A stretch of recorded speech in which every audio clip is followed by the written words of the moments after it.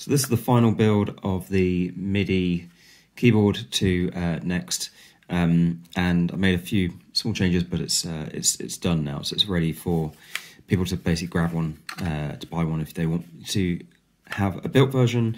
They can also build it themselves. I provide all the code and so on. So this is what you'll get. It's a 3D enclosure that contains the PCB inside, which if you get an early version, you'll have this hack, blue hack that goes across. If not, you'll have one without this wire, but otherwise it's just a pretty straightforward kind of case that I've designed. It just kind of slips on the top, holds nice and tight. There's no kind of noise or rattling or anything like that.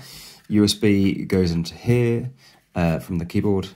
PS2 comes out of here, and also you've got this port here which allows you to treat this as a keyboard for like a Mister, for instance, or even your computer, your desktop computer. So you don't have to use the PS2 cable. So let's have a look at its working. If I take one of these and just plug in the PS2 port, and then plug in the USB.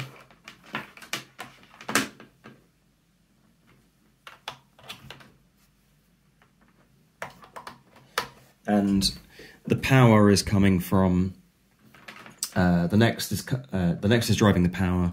It's coming into the MIDI box, and it's driving power into the keyboard, and we can. Oh. There you go. So this is mapping directly to a keyboard, same way as I'm typing on the Next itself.